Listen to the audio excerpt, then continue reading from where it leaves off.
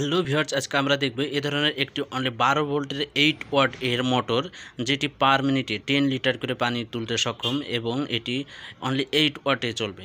তো এটি আমরা ডাইরেক্ট সোলারে চালিয়ে দেখাবো। অনলি একটি 20 ওয়াট এর একটি সোলার দিয়ে আপনাদেরকে এই মোটরটি চালিয়ে দেখাবো।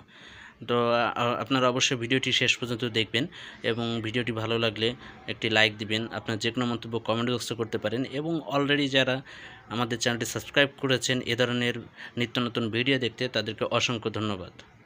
তো বন্ধুরা দেখুন, এটি একটি সোলার প্যানেল। তো দেখতে পাচ্ছেন সেলগুলা জার্মানি যে সেল।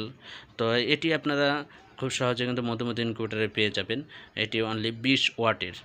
প্রত্যেকটি পণ্য ভিডিওতে দেখানো প্রত্যেকটি পণ্যের মূল্য আমরা ডিসক্রিপশনে দিয়ে রাখবো, ডিসক্রিপশন থেকে দেখে নেবেন এবং ডিসপ্লেতে দেওয়া নাম্বারে কল করে অর্ডার করতে পারেন অথবা সরাসরি দোকানে এসেও আপনি এগুলা সংগ্রহ করতে পারেন। তো বন্ধুরা প্রথমে দেখুন, আমরা কিন্তু অলরেডি সেট করে নিয়েছি, এর সাথে সংযোগ দিয়ে নিয়েছি। আমরা এখন এই সেলগুলা একটু ছায়া দিয়ে রেখেছি যাতে মোটরটি না চলে। তো দেখুন, এটি অনলি 8 ওয়াটের একটি মোটর। আমরা আগে দেখিয়ে নিচ্ছি, এর সংযোগ দেখিয়ে দেবো আপনাদেরকে।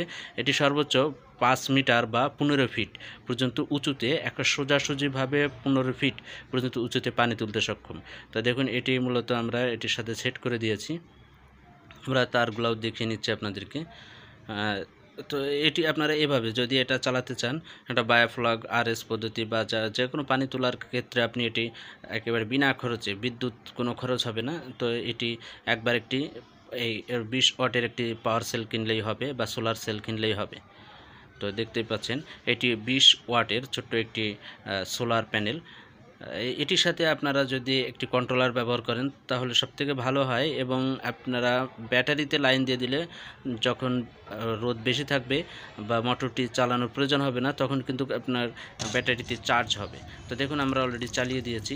তো যখনই এটাতে পর্যাপ্ত পরিমাণে রোদ পড়বে বা আলোর কিরণ পড়বে, তখনই কিন্তু এটি চলবে এবং রোদের তীব্রতা যত বেশি হবে মোটরের পাওয়ারও তত বাড়বে।